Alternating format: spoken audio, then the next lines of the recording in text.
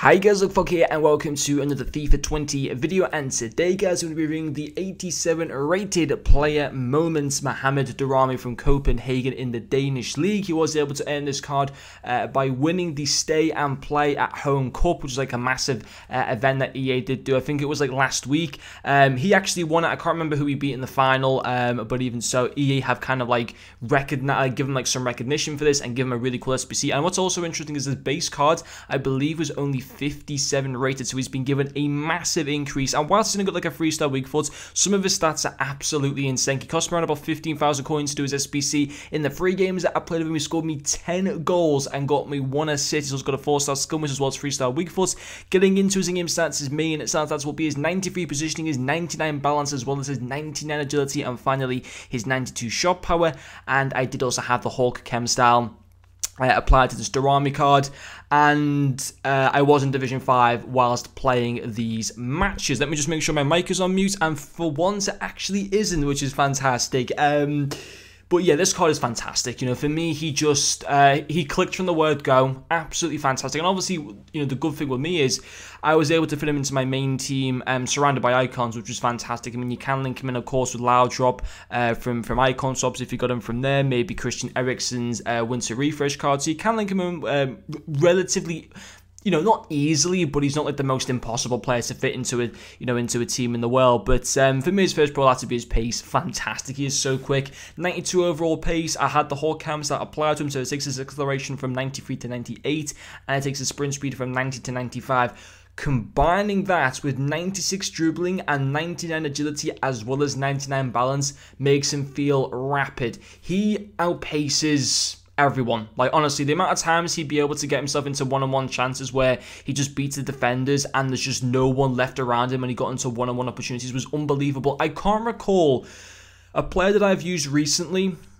that was able to create so many, or I was able to create so many good one-on-one chances for him because he'd make good runs and stuff like that. It was just fantastic. The space that he could create for himself, just, you know, not by you controlling him, just by him making good runs, you know, through the defenses and stuff. You pass the ball to him, he's through. He's going to outpace everyone. It's fantastic. Absolutely phenomenal. Was so happy with his pace, you know, and you can afford to pace abuse him because he's got 83 stamina, which is fine, so he's not going to get that tired either, which is obviously really good. His finisher will be a second pro, 10 goals in 3 games. And I was coming up against some decent players. I come up against a team in the moments Messi. I came up against a guy with a few icons, I believe, as well in one of his teams. Came up against some really, really good players.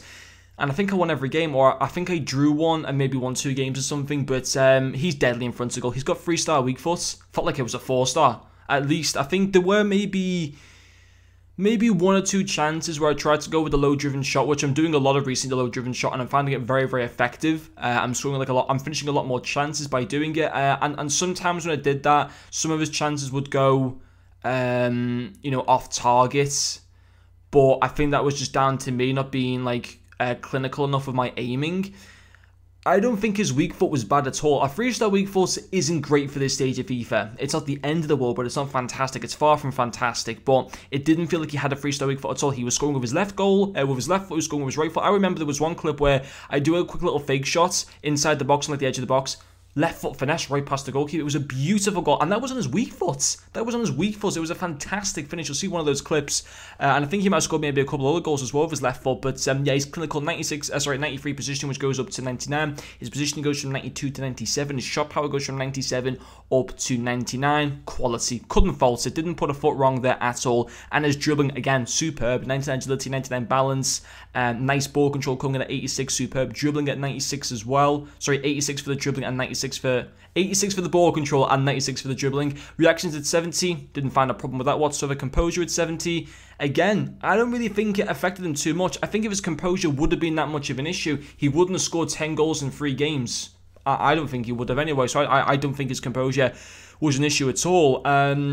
And that will be an end to the process. His pace, his finishing, his dribbling class. He does link up relatively well with the other players. He got me 1 assist in the 3 games. He's got 85 vision, 80 short passing. He can link up and make passes between whether it be Crespo, Gattuso, who was playing just in front of Johan Cruyff and stuff as well. You know, he can link up with those, which is obviously very nice. His strength at 86, didn't really get to use that too much. It's a shame that he doesn't have any traits to the card, but it's not the end of the world.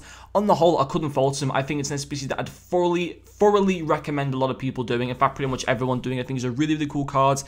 Fits what you want from this game. He's got the stats that you need for a really, really good striker. I don't think you should let those reactions and composure put you off, and also his 3-star weak foot.